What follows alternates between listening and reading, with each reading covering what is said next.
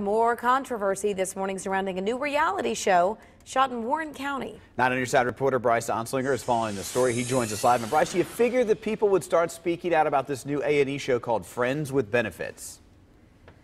Yeah, that's right, Chris and Catherine. When the idea came out about the show, you knew there was going to be controversy surrounding it, and that's what's happening here in Sharonville. A local group coming out, voicing their concerns about the show. The group here is Citizens for the Citizens for Community Values here in Sharonville. They're the ones that are speaking out about this show that is billed as an inside look at the swingers lifestyle.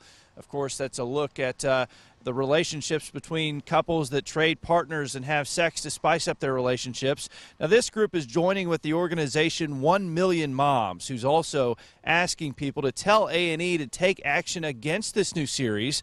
The show focuses on Tony and Diana McCollister. The couple lives in the Thornton Grove neighborhood that's just north of Mainville in Hamilton Township. Now, as part of the preview for the show, one of the main characters says that they live in a neighborhood with a lot of swingers.